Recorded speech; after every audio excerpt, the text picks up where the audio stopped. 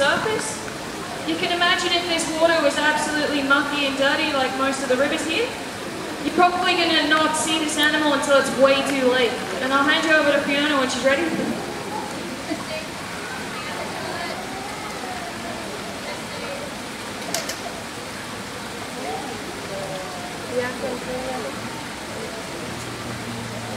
Can't hear you, Finn.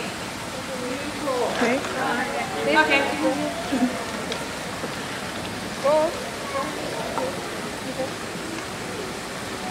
Alright guys, what she's going to do now is she's going to slam that meat on the water there.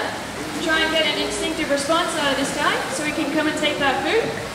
As I was saying before, he's pretty chopping and changing his mind as to how he wants to eat this guy. We'll see if we can get a really good feed out of him.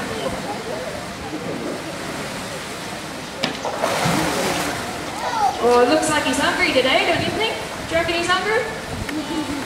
And as you can see there, you've got Luke in the background. He's holding a great big stick. He's there to make sure if anything goes wrong, that stick will come into play.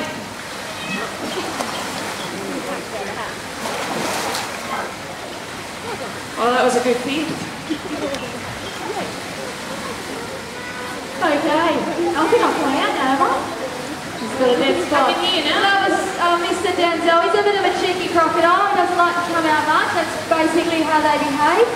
Okay, I'm going to get some of my friends now to give this a bit of a go. We're showing them how to feed a few